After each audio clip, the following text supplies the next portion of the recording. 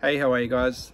So this is just going to be basically a little video for those of you who have lithium in the car or thinking about putting lithium in the car and need a battery monitor. There's not a whole lot of options out there. There are a few. I'll put a couple of links down below of some of the options. I'll also put a link to the item that we'll be installing today, which is the Renogy battery monitor shunt. A friend of mine actually suggested it to me, and it sort of fits everything I need. It's relatively cheap for what it is. It gives a good idea of battery voltage, being that a conventional voltmeter that you'd use on your normal AGM batteries previously isn't going to give you a true reading for the lithium state of charge. So you really want to know what percentage of the battery's left, how many amps you're using. There's a heap of information on this little gauge that's really helpful. So the shunt that came with it's a 500 amp shunt, so it's massive, more than we'll ever need. Yeah, I'll jump into the install and I'll go through some details with you now. Cheers.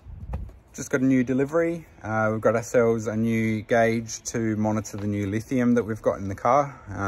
At the moment, there's no real way to see state of charge or what's left in the battery. The volt gauge that we had with the old batteries, the deep cycles, is not really a good way to keep track of the state of charge or let us know how much power we're using or how much power's left. We did a bit of a search around and tried to find, the best bang for buck for what we could use in the back of the car.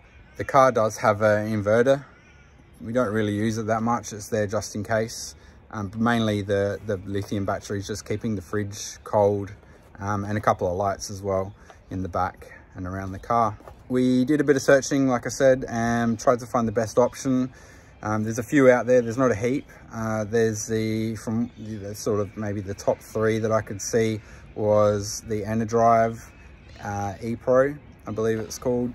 It's quite expensive, great little product, not that pretty to look at. There's also a Chinese version of that Renogy that looks very, very similar. Does the same things, has a big shunt, 250 amp shunt, I believe. And then there's the one that we decided to go with, which was the Renogy battery monitor. So this is the unit we're going to go with. Little Renogy display screen. It's actually a 500 amp shunt in there, which is pretty crazy. Obviously we don't need a 500 amp shunt, but that will do us. So I bought this off of the Renogy website. There's an Australian website with Australian stock, which is good. You can see in the instructions here that the screen actually has a fair bit of information. So we've got battery, total amps and amps left, the percentage of the battery left, time remaining at that current power draw, how many watts is being drawn, got a voltmeter, and also the amount of amps that are being used at that time, and then obviously it just calculates your time left based on that. Pretty simple to install. So all the negatives going to the battery at the moment, we'll take them off. Zero gauge cable going from the negative to one side of the shunt, and then all the negatives that were on the battery now go to the other side of the shunt.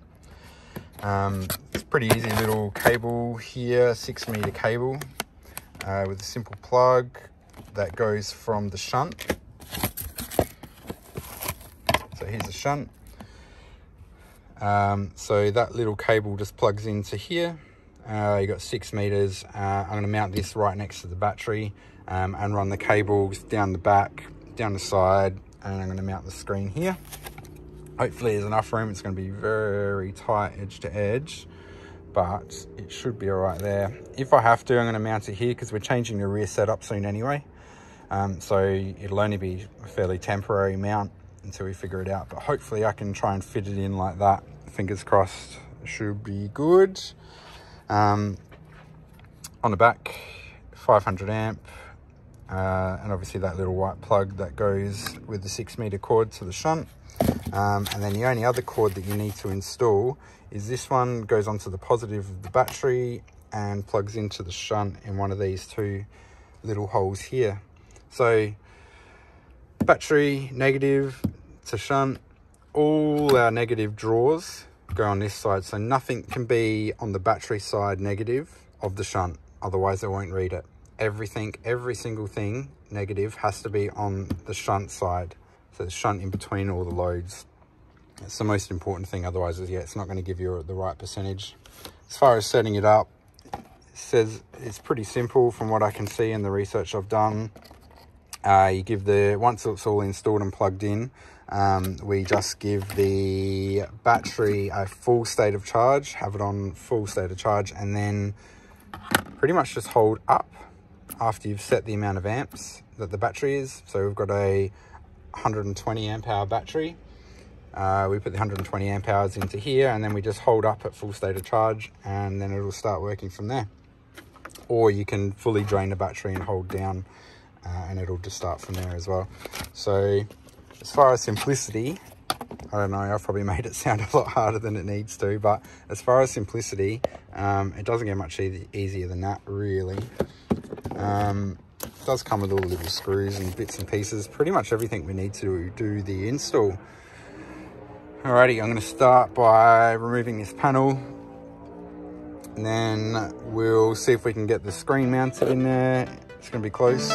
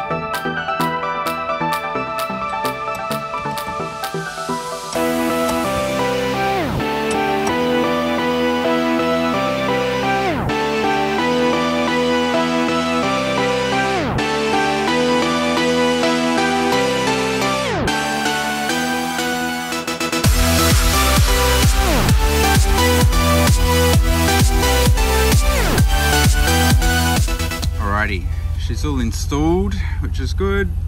Just got to set up some options on the unit. So at the moment we need to get the battery to 100% stated charge before we can sync the monitor and the shunt to the battery's full stated charge. So it either needs to be totally full or totally empty. I've just got it on the car at the moment, so it's putting in 29.6, 30 amps roughly. So it shouldn't take too long to get it full. I've had the fridge and everything turned off. To set up all the options in here, we just need to hold the OK button. We go into our parameters. So we've got our battery capacity. From factory, this comes set at 100. I've just changed it to 120 to suit our 120X iTech Lithium battery. So it's pretty straightforward. We've got a little arrow on here indicating what line we want to set up, and if we want to edit any of the lines, we just push OK and then it'll start flashing. So with the iTech battery, full voltage, full charge is 14 volts. So we'll go down here, okay, to the next one, 3, 4, and then we push the double arrows up here to get out of that line. Now, the low voltage or zero state of charge on this battery is 9.5 volts. That's 0.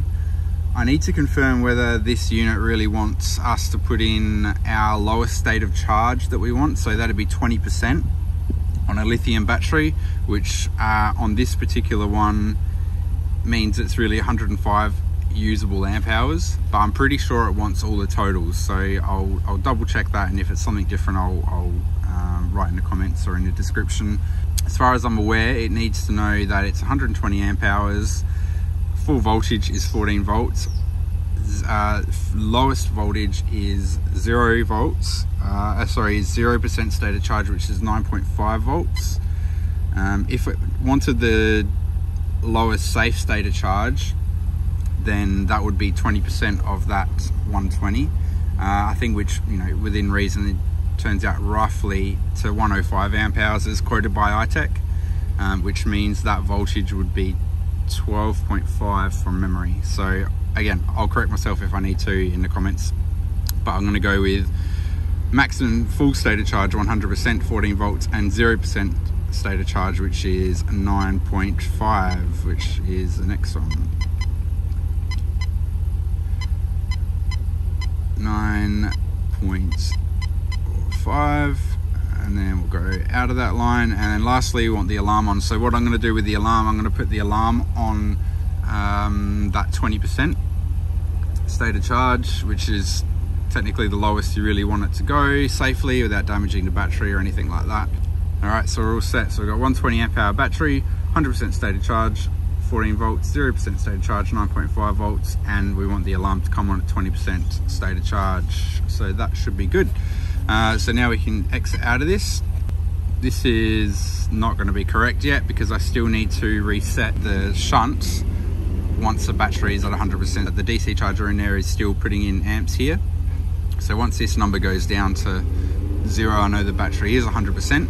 And then all I do then, which is pretty straightforward again, is I hold the up arrow and that'll, I think it's for a couple of seconds, and that'll reset it and just start it from 100%, so it'll know that it's 100% from there. The other thing that it does give you the option to do is fully drain the battery and then hold the down button, and then that resets it at 0, and then you can charge it up from there and it'll keep track of it. So we'll let that go for a while. We'll come back. We won't make you sit here and wait the whole time. A few moments later. Alrighty, we've reached 100%, so the amps have dropped off. We bumped it up to 46 amps, I think it was putting in, through the Renogy DC charger. So what I've done, I've also confirmed with Renogy that the amp hour that we are going to set in here, oops. So the capacity needs to be total usable amp hours. So the iTech 120X is a 120 amp hour battery, but obviously we can only use a percentage of that. We can't use the full battery, which is why lithium is good, because you can use a greater percentage of the battery in comparison to a deep cycle battery, which is about 50%, and the lithium you can use up to 80%. So confirming with Renogy, it needs to be usable capacity, which on the iTech is 105 amp hours. So I've set the capacity to 105 amp hours, and the high voltage 14 volts, low voltage with 0% state of charge is 9.5 volts on my particular battery. And then the other thing that I've changed as well is the alarm, which is I want the alarm to come on when I've got 20 amp hours left. So that's something I might change as well. We'll work that out when it happens. So we'll let it run. The other thing I need to do now that we've reached 100% charge, you can see that the Renogy hasn't quite switched off yet. I've only just turned the car off. I just need to hold up for 3 seconds, and then the Renogy screen and shunt are calibrated to that battery, and we're good to go. So pretty happy with how everything's turned out. we'll probably check back in a little while, make another update video just to let you know if there's been any issues, or if it's funny, or if I don't think it's reading right. We'll be heading away this weekend to the Flinders Ranges, so it'll be a good thing to be able to sort of follow how it tracks. The fridge usage, I might even try and do some inverter usage as well with the new battery, which I haven't done yet, and we can track how many amps we're pulling out and how much power that uses as well.